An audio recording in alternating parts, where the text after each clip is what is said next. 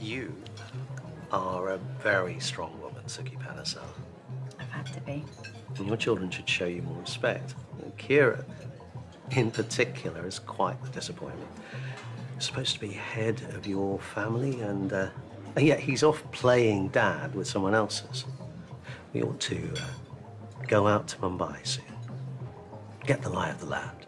On that note, shall we sign the contract? That's another thing I admire about you. Always getting straight down to business. But let's not be too hasty.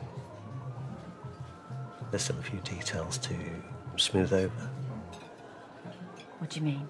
Before we formally agree to anything, I need to know how important this collaboration is to you and exactly how far you're willing to go to seal the deal.